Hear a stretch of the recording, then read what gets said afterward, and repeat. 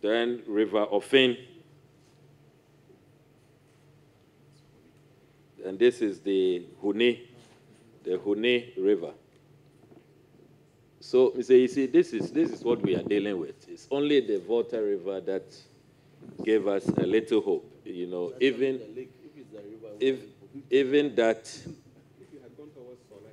that we are hearing that it is just a matter of time, because the solar area, we are told that the White Volta is beginning to interface and defile the Volta River as well. So, you see,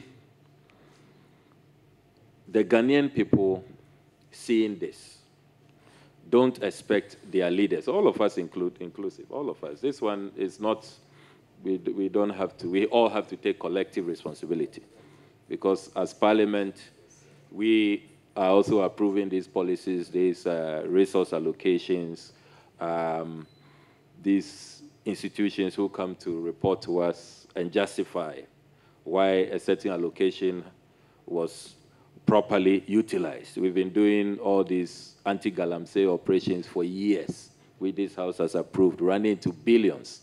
And every year, we appear to be complicit somehow when we approve judicious use of the previous year's resources and then give the institutions more resources to go and stop galamsey. And yet, this is where we are as a country. So, Mr. Isi, we want you to really proffer new solutions. How can we stop this? How can we get all our rivers?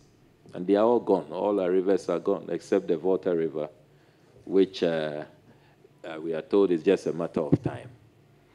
So this is the context. This is the crisis we face. And it affects all of us, whether where you are mining is not close to a river or not, whether you are not engaged in mining at all, like most of us here. We will drink water. We will buy food. Today we'll be having a lunch break.